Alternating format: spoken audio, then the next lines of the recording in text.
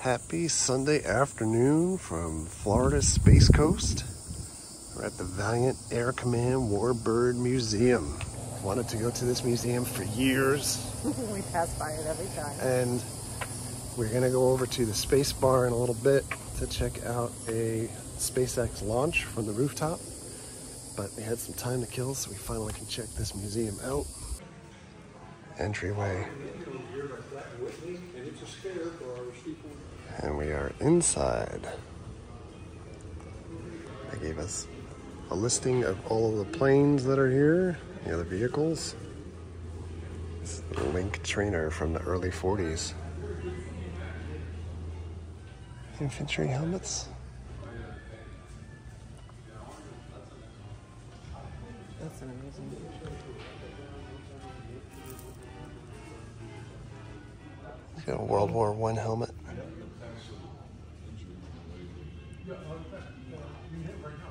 Military typewriter.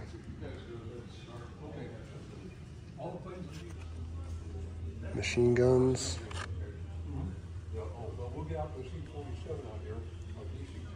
Here's the Red Baron, famed from Snoopy. Rittmaster Manfred von Richthofen. And he's among an entire rogues gallery here of aces from prior wars. This is Charles Lindbergh, German prisoners, model of the Spirit of St. Louis. Shot them with Polish ammunition, dressed them in German. Of course, Lindbergh, first aircraft to cross the Atlantic, but this propeller, get the most range out of it by leaning first Navy seaplane to cross the Atlantic. Morse code training machine. The Norden bomb site for accurate bombing. Flare guns. Minus 34, minus 42, and so forth. Well, that's how cold it was for these guys up there at 30. Women at war. But it's still cold. Wind blowing through at that temperature. They said if a guy was wounded on board, you didn't bother putting a tourniquet on. The blood would freeze anyway. You can see again our two major bombers here, our B-17 and our B-24. Women Air Force service pilots. Another myth is that Pappy Boyington, you remember him, Bob Black Sheep, got 28 kills. They started out claiming 26 kills, which is what Eddie Rickenbacker got in World War I. What Joe Foss, a Marine, got in 44 days. He claimed 26 kills. In almost no time at all. Here's a map of Pearl Harbor. One of the interesting guys. Good-looking fella here with his dapper mustaches. There's a lot of German Nazi paraphernalia here from the war. We had a couple 100,000 women in uniform. In all service, we were just in the same old barracks as all the men were. Did very, very well. We had a lot in industry, Medal of Honor. Flying Tigers. He's pretty disgraceful. Showed up drunk in a lot of places. He ended up being a referee for professional wrestling.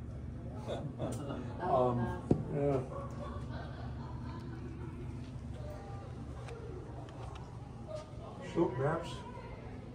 That's so good. World War II. Like early? More Flying Tigers. Yeah, the Germans went down there for oil. I didn't even know Americans were involved in the war. Yeah, we flew out of North Africa.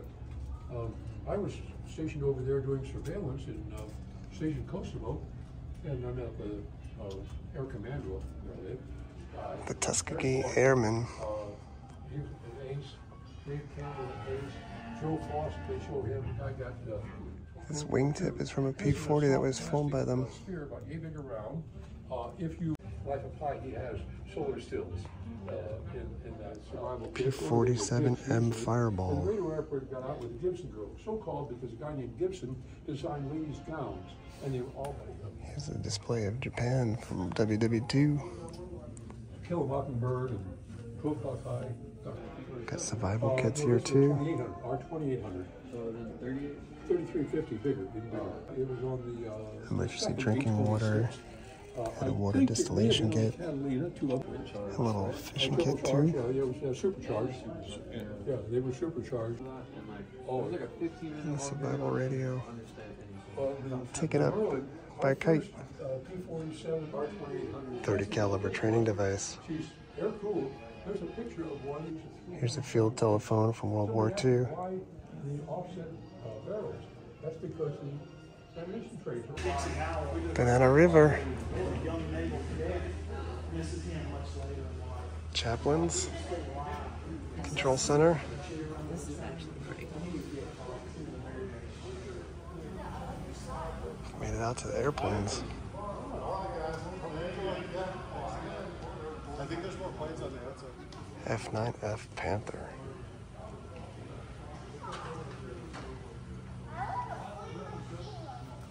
Look at all these old school radios. The old trainer.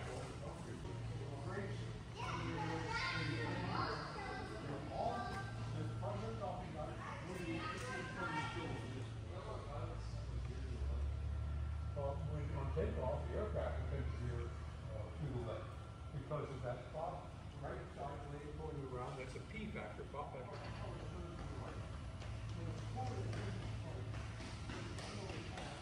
The Red Baron.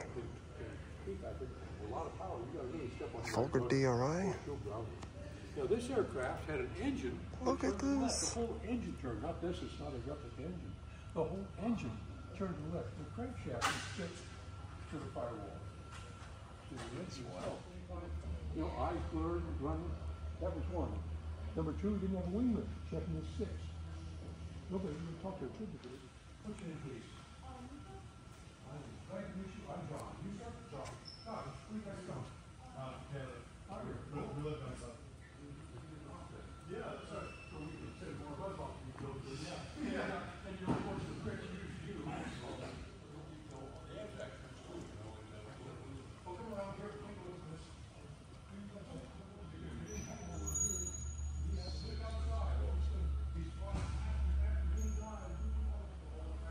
Skinny crashing bird, you say.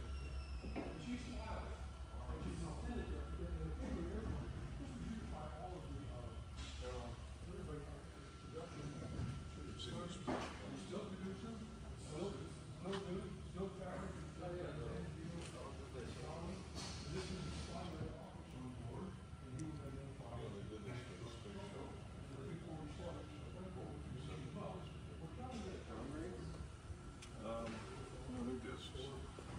See the little pistons on the discs? I assume it's It's something to think about. You think how many these are built like what? Tiny bomb.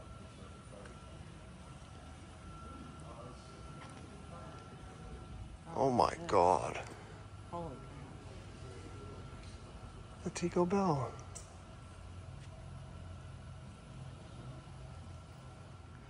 And it is dripping.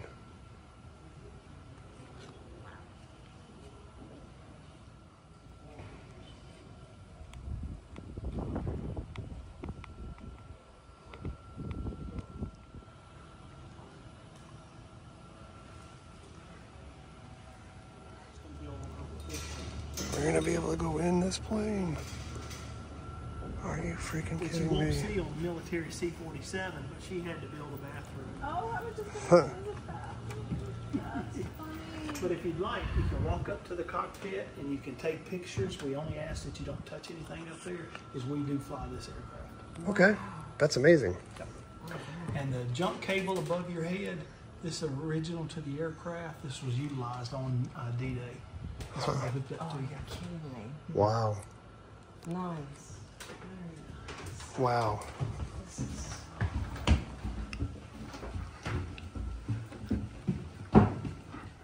Oh my God. Look at that.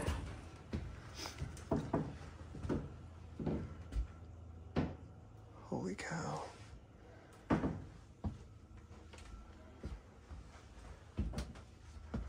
at the little windows. Crazy.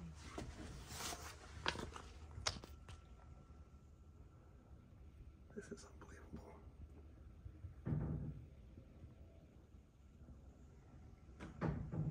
This is amazing.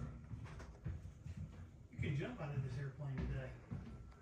Not today, but we rent this out to parachute clubs. People jump out of this.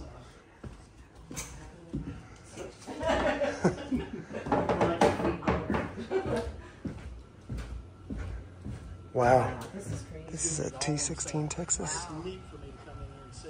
next week, something else will be painted on it. This is an F-18 Hornet. This is the front end of a B-52. You can see the name up on the cockpit says Captain Ray Shaw. Ray Shaw came through here about 8 years ago, just like y'all on a tour, and he was listening to the tour guide say this is a B-52, it's a B model. It had a tail gunner way in the back. The Stratofortress. Ray gets up to this placard and he says, "Is this the correct serial number for the need to see?" But you can go in. We can go in here too. There's 2 stations, 2 seats on the bottom. Down here on the left, you have the bombardier station on the left. You have the radar navigator station on the right. If you want, you can climb up that ladder, and when you get up the ladder, there's a platform. You can baby crawl to the pilot and co-pilot seat, and you can get down in the pilot and co-pilot seat. You can grab any stick, button, twist, anything you want. Especially if you have kids or grandkids, it's a wonderful picture. Wow. This is a holy shit moment for sure. Wow. If you want to get over here, this is the spot. I'm literally sitting in the seat. I know. This is absolutely Well, I ridiculous. have my backpack on, but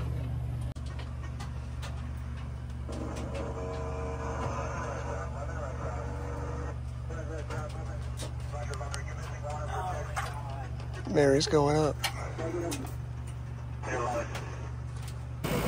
Mary's all the way in the seat. Turn around.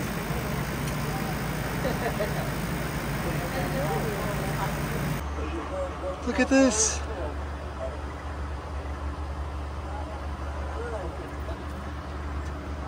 No way.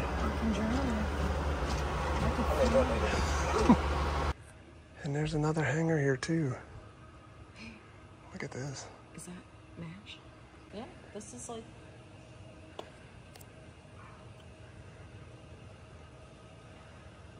Remarkable.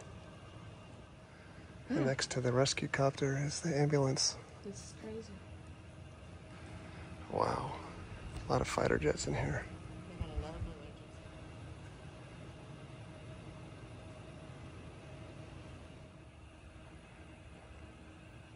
Angels. The door is locked. Oh, there. It's the POW MIA wall. Wow. Jet intake. Beauty is butch. I love the fact that I love it.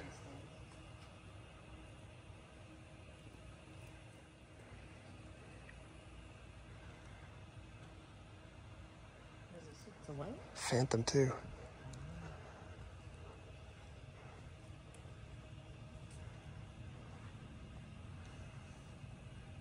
USS Kitty Hawk. There's more outside. Holy cow. You was there?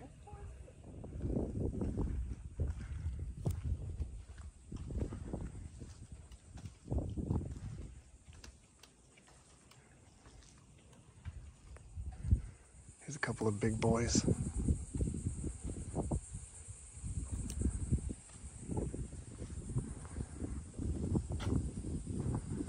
Well, the Warbird Museum was absolutely awesome and well worth the price. Staff there is phenomenal. We're on to our main event of the day, hopefully, Space Bar. Welcome to the Space Bar. Space Bar robot. NASA. T-minus 2 hours to launch. And here we are. It's out of this world. So here's the menu. Not very robust, but enough to choose from. And they have signature cocktails also, as well as beers. And this is the view from the rooftop. You can see the vehicle assembly building out there. Little wobbly. There it is. Take a look out there.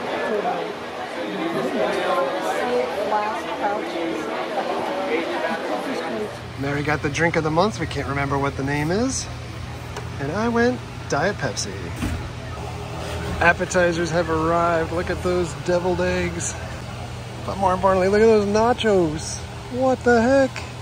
The food is delicious so far. I mean, what can you do with chips, but the braised short rib that's on them is absolutely delicious. So sweet, tender. It's not like just throwaway meat for nachos. And the deviled eggs are great.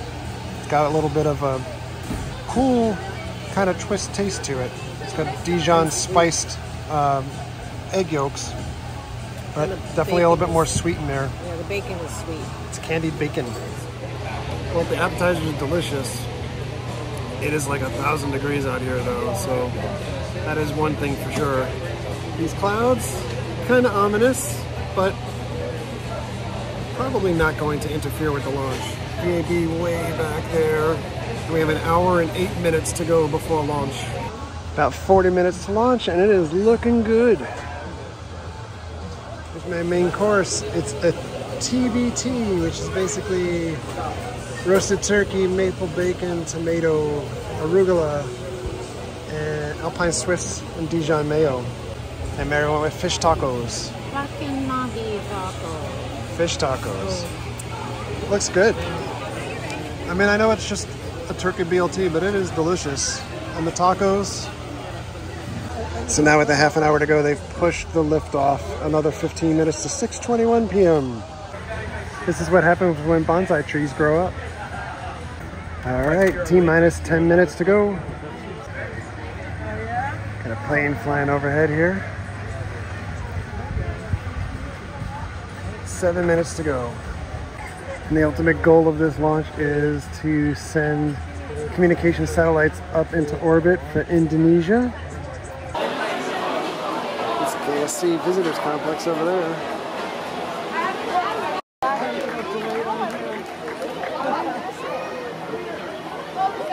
Oh my god, it's so cool! I'm watching my daughter and she has oh, that's insane.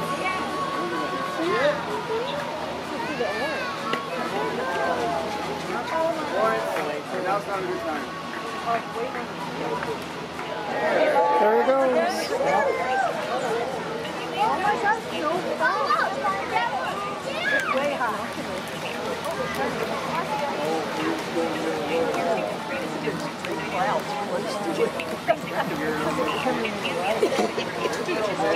He's actually playing down.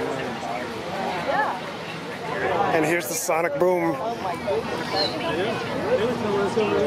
Almost a full minute after the fact.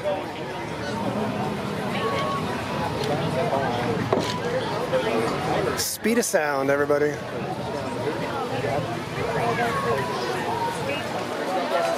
Smoke remnants.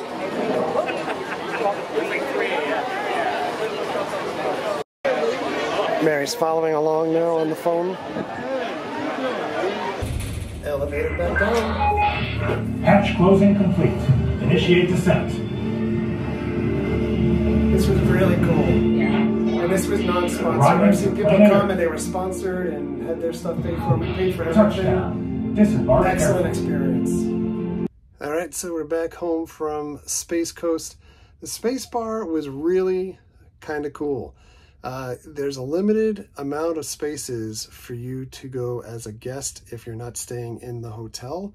If you're staying in the hotel, you get priority access to the roof for the launches that are taking place. If not, it costs $10 a person to be able to get upstairs to be able to even just stand. But we got there super early so that we can get a table, get some food and stuff like that, be able to watch the launch. Luckily, the launch happened, so everything kind of Cinderella story happening there. The Warbird Museum, super awesome also. The people that worked there, really enthusiastic, full of history and stories of prior wars and the activity with the planes that they have there as well. Well worth the trip. But we're going to get out of here. Thanks a lot for coming along. Thank you very much for all of your likes, comments, and subscriptions. Treat others the way you want to be treated. Have a great day. See you guys.